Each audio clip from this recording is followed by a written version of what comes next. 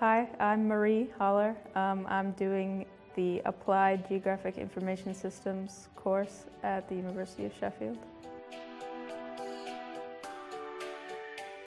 I really like that the class sizes are very small. There's only 7 people in the course this year, which I think is really nice. You get a lot of attention from lecturers, so that's really good.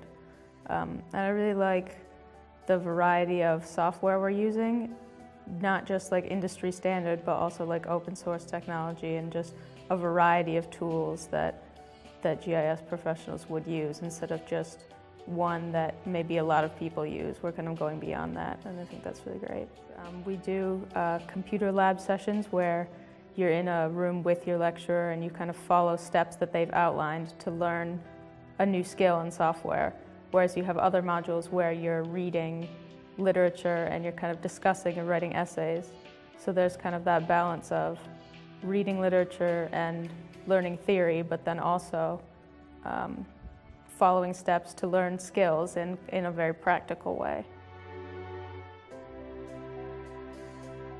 I'm looking for employment in GIS in terms of natural resource conservation or resource management, that type of area. I haven't found a specific employment yet, but that's kind of the area that I'll be looking in. A lot of the skills that I have now I didn't have even a year ago. I feel like my knowledge is much more specialized than it was before this course, and so I think that'll really help me with competitive jobs and applying where a lot of other people have also applied.